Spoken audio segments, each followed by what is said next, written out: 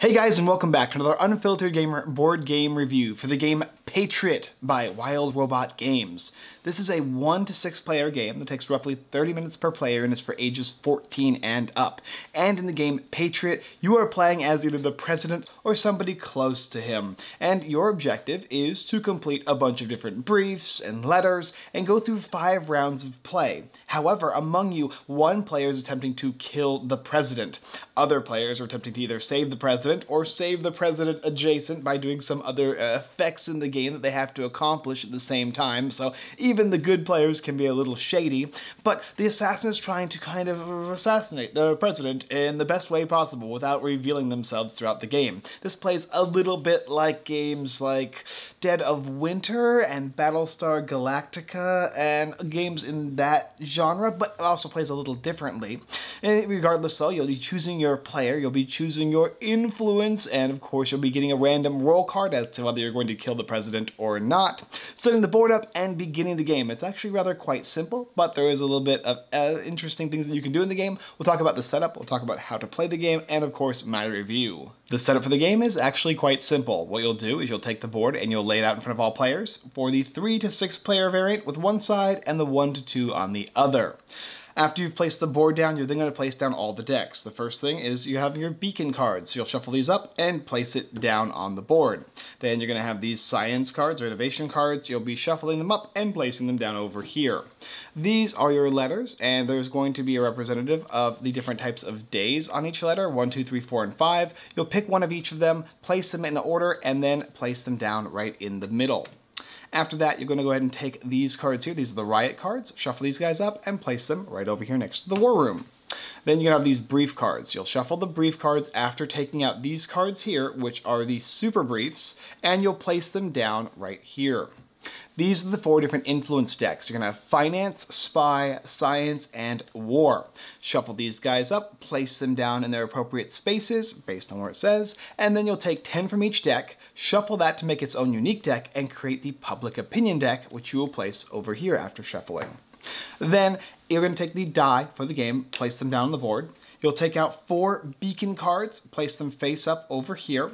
You're going to go ahead and take the taxes marker, the threat marker, and the civil unrest marker and place them all at 0 in each of their respective locations. And then you're all going to go ahead and pick a character. One person will be the president, and there are multiple different presidents to choose from. After you've selected the president, go ahead and place his marker on the number 1 spot to begin the game. And then each other player will select a non-president character and place their spots selectively based on order going clockwise, 2, 3, and then 4. Each player is going to get a unique card, a number of AP, which is action points they'll spend, and an action point marker. You're going to place that marker on the highest blue position, which is typically going to be 8. You're then going to have an ability that you can use on that character, so go ahead and take a used ability action token so that you know when you use it. And you're going to get influence based on turn order. So the president gets no bonus influence, and then each player afterwards gets +1 influence for their order. So the second player gets 1 influence card, the third player gets 2, and the fourth player gets 3, and so on and so forth. And each player is going to get a random objective. It could be to kill the president, it could be to save the president. It's going to be detailed in the rulebook based on the number of players. And it's going to be secret, so you're never going to want to reveal that in game. You're going to be wanting to keep that a secret as much as possible because everyone wants to try and save the president, right? And after that, you're pretty much ready to go. Go ahead and place all the troop and rioter tokens or miniatures to the side, all your treasury tokens and science influence tokens, as well as these explosion tokens off to the side, and any extra influence cards or roll cards that you might be using throughout the game to the side as well, because they might come into play. And let's go ahead and talk about how to play the game. The flow of the game is actually simple as well. What you're going to do is you'll choose the first player and you will do all the things that you would do in turn actions, and then you go to the second and third and fourth player and do all their turn actions. After you've done that, you'll do round actions and then you'll clean up. So, turn actions. what's first going to happen is basically the president character is going to start, and they're going to pick up influence based on their card. And in this card here, the specific president is going to get 2 finance, 2 spy, 1 science, and 1 war card. And you'll just simply take them from this deck here. These are cards you're going to use when you place them here in this influence area for various reasons. It might be for the brief, it might be for this card here, it might be for other reasons, and it's going to be detailed in the game. After you've got all the influence that you need based on your card, the next thing that you're going to do is spend your action points. You're going to typically start with 8 points, and you can go on any of the action spaces on the board. And I'll just go ahead and go quickly over them because there's a great Dice Tower video that explains this game in good detail. But you have the treasury area. This place has got 4 spaces that you can place your character, and you can go ahead and move these characters along on the board.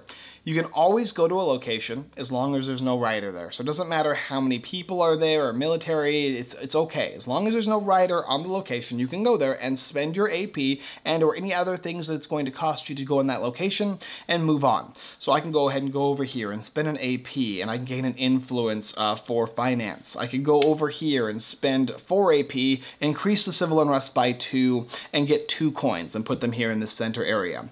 Or I can go to raise the base taxes. It's going to cost me 6 AP and 4 civil unrest, but it's going to give me more taxes, which in the long run is going to give me more coins at the end of every round during the like cleanup phase. So this whole area here is basically moving around, spending AP, spending civil unrest to then gain money either right now or at the end of the round.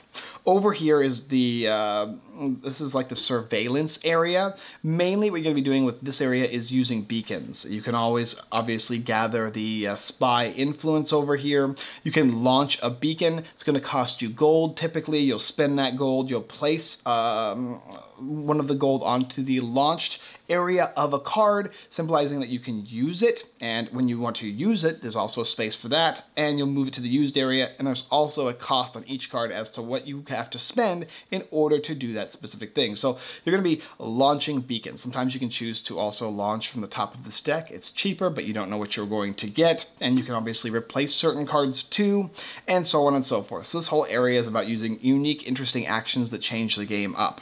Over here is like the science area. You're going to be able to gain science influence. You're going to be able to roll for civil unrest, which can increase or decrease civil unrest, and you can actually spend influence to reduce your roll, making it more likely to reduce civil unrest.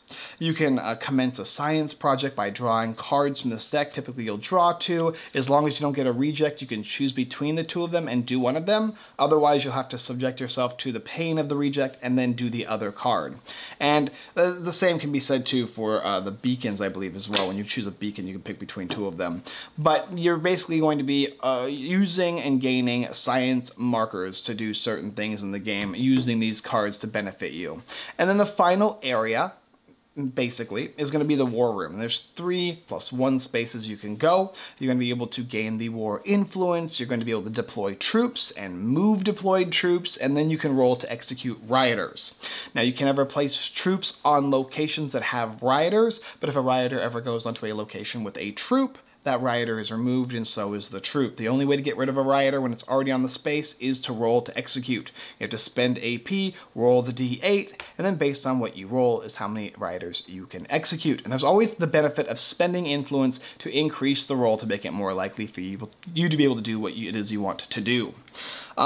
The last space, technically, which is not really a space, is the middle area. It's the letter. This is like the main demand of the round. So after you have taken your turn, and everybody else has as well, this is going to have to be completed. So you're going to want to spend whatever it is that it's required. So this one says 1 beacon must be launched. So you want to launch a beacon before the end of this round here. But they'll get a little bit more challenging as time goes on. It'll start asking you to pick up brief cards and blah, blah, blah, blah, place certain types of influence on these guys here to complete them. And if you don't at the end of the round, you're going to suffer some type of failed effect or a consequence for not completing what it is that is asked of you guys as a collective group.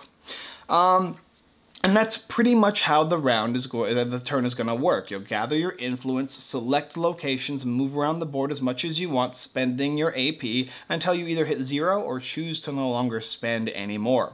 Afterwards, you're going to draw one of these brief cards here. You're going to read it and complete it. Some of them are going to be like asking you to roll dice, or a certain number of influence is going to be needed, or it's going to be a choice, and you'll just do whatever it says. If you fail it or don't succeed it, there's going to be negative consequences, and if you do succeed it, you'll get some positive effects, and then you'll discard the card and you'll move on to the next player, and the next player will do the same thing, gathering their specific influence cards based on their character. They'll go ahead and move onto the board and select their spaces as they go along, and it will go until the end of the round. Now, before we talk about what happens at the end of the round, I want to mention a few things. The first thing is that civil unrest can happen, and when it does, it can go to its max rate, which is terrible. If civil unrest ever gets to the highest number, which is 5, well, you're going to have to draw a riot card. Riot cards will instantly give a threat level, and they're also going to be placed on the side of the board, and you're going to have to roll a 4-sided die, based on the number of players you're playing with, to add rioters to specific locations on the card. These guys have to be taken care of, because if they're not taken care of, at the end of the round, this will happen again. Now, the threat level will not increase for this card again, but you will have more rioters. So it's always good to get rid of rioters as quickly as possible, so you don't have to incur more rioters and loss of spaces as the game progresses. Then you have the treasury. This is just going to give you a number of coins based on the tax level that you have at the end of the round, so adding them to your supply here. Coins are always a supply, which means that everyone can use them, whereas your science markers are specifically for you, and you can choose when you want to use them. The last thing is the threat level, the most important thing in the game. If the threat level ever exceeds 5, meaning it hits 6, the president has been executed and the game is going to end. If the president ever gets executed in any other way, the game will also end as well. So that's basically everything that you see and how it all basically works. There are some abilities on your cards. There's a specific one-time use ability on certain ones that you can utilize throughout the game. But after you've taken all your turn actions, you're going to move on to the round. So after all players have taken their actions, and this is a really nice board like demonstrating all the different things that you can do in the game, it'll say that determine whether you have passed the letter demand. So you'll check to see the main action on the board, and did you complete that? And if you did, you succeed, and you go to the next one. If not, you'll take the failed consequence, and you go to the next one. After that, you'll start prepping for the next round. So all players return to the meeting room and rotate clockwise. So basically, the first player will go into the last position, and the second player will go into the first position. And so that way, everybody is always going to be constantly changing positions throughout the game, so that nobody's ever going to be first, constantly. Then resolve any actions from any active riots. You'll check the riots, you'll resolve them, and add new rioters most likely. If there are any active beacons that have been activated, return the coin to the launch position. So if you ever have a coin on a launched beacon and then you use it, this is going to redact it and move it back to the launch position so that you can use it once again on the next round. And then you'll gain taxes if the base tax is above 0. So if it goes to 2, you'll gain 2, and 4, and then 6. This is a way of getting more money into the treasury. And finally, you're going to draw and read the next letter for the next room. So you'll go ahead and pick the next letter up, read it, tell people what it is and how we need to complete it, and then once again move on. And you'll keep going through this until you go through all 5 rounds of play. After that, then the game is going to end. If the president didn't die, anybody who has to save the president will win. And anybody who is a Save the President sideline adjacent character usually will have some type of requirement, like save the president and also make sure that 3 beacons don't get launched or they get shuffled back in, or save the president, but make sure that at least 2 riots occur throughout the game. And so they have kind of like a negative effect that takes place, but if they accomplish that secondary effect and the president lives, they win. And the person who was supposed to assassinate the president will lose. But if the president ever dies before that, via any means, then the person who's trying to assassinate will win the game. And that's how you play the game Patriot. But there's a better video. The Dice Tower did a very exact instructional video. I'll leave a link down below in the description if you want to learn more. Okay, so the first thing I want to mention about this game, Patriot, is that there is a 1/2 player variant to the game, which adds a little bit of variety and a little bit of a different type of a thing. It's kind of unique. And I think it's also co-op, which is something that I haven't seen a lot of these type of games do. Now, if you've played games like BSG and Dead of Winter, etc., you've probably played something similar to this. You'll understand how this game works. Now, it is definitely different, and it functions in a unique way, but I think if you're understanding on those games, you're going to be able to jump into this one without an issue whatsoever. This game is all about gathering influence from the 4 different decks. You have a lot more choice as to what you want to gather and when you gather it. Spending influence anywhere you want, as well as your action points anywhere you want on the board. There's so many options, which is really great. And there's always usually a cost in some way, shape, or form. There's a lot of social aspects going on in the game when you're choosing certain actions. Some actions are more beneficial for the person trying to assassinate the president, but not always and not in every situation. And some actions are usually very beneficial. But if you don't need that action and somebody's using it, that might also be fishy as well. So you have to be very careful about what actions you choose on your turn, because if you're being too selfish, you could be pinned as an assassin, and that could be very bad or poor for your gameplay, because I don't think you like leave the game when you get assassinated, but you do suffer some negative effects. You lose your cards, etc., etc. Another interesting thing about this game is the beacons. These are like bonus extra actions that you can take, and there's a ton of them that change, and you can like launch these guys and they have their own unique cost. They're basically like extra spaces on the board. Being able to use them is very, very powerful, but when rioters show up and block certain spaces, that can be very detrimental. The science cards here are also super cool, as long as you don't get rejects, because rejects are nasty, but gain 1 additional AP per round. That's an excellent card to have. What other ones are there? Each round, draw 2 extra war influence cards and increase your maximum hand size by 2. They're really good. Reject. Immediately remove 1 troop from each location on the board. If rioters are currently deployed, add 1 rioter to each location. Awful. So you're going to have some really good ones and some really bad ones, and you have to kind of decide if it's up to you if you want to do that or not. And like, you could be a good guy and be like, oh, I want to get the good stuff for us. Or you could be a bad guy and you're like, ooh, this could be a good way to make the game a little bit more challenging when people are already suffering, because a lot of these cards are only going to help myself. And if they only help me, I'm not helping the other players, and thusly the bad things are just going to affect everyone negatively.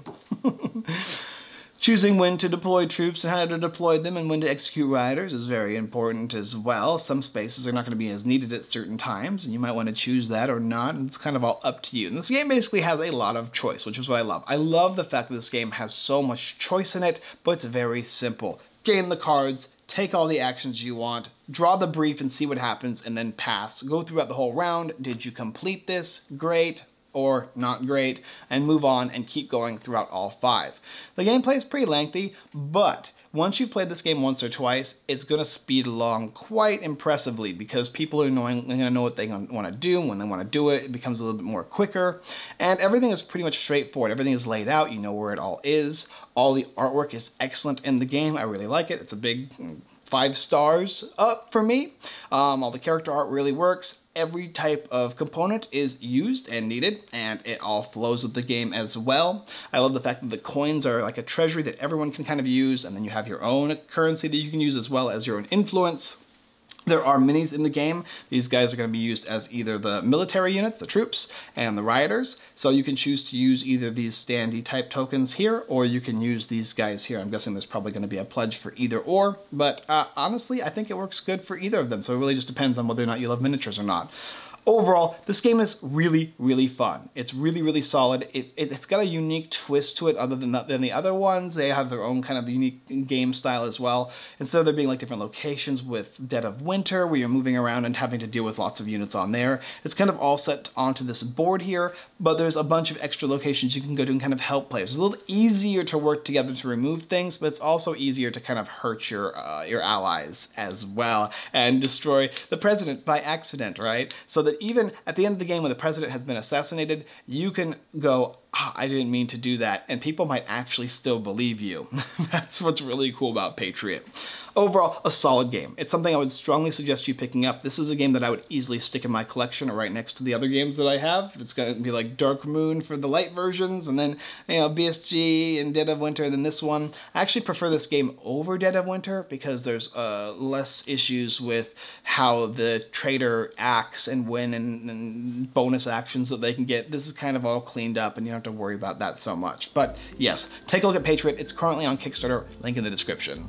Thank you guys for watching another Unfiltered Gamer board game review of the game Patriot. If you're interested in picking up the game, like I said before, go ahead and check down below. You can also check out our website, unfilteredgamer.com, blog posts, giveaways, Kickstarter list, and more. Don't forget to also go ahead and check out our live streams every Wednesday and Sunday, 6:30 p.m. PST.